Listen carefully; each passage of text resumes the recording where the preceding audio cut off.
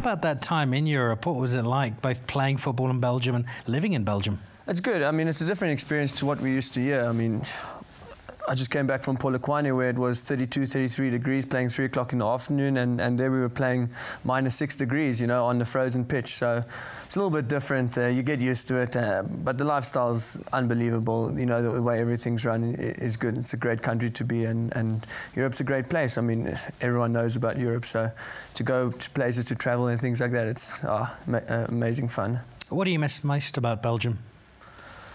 I think the fans were good there, you know, at the club I played for. The supporters were great. I mean, when I left Belgium, I had fans. I had 2 or 3 supporters come to my house to say goodbye to me and ask me to stay, and no, that wasn't going to happen. But no, I mean, the people are great. They're very open, they're very welcoming, so the people are great there.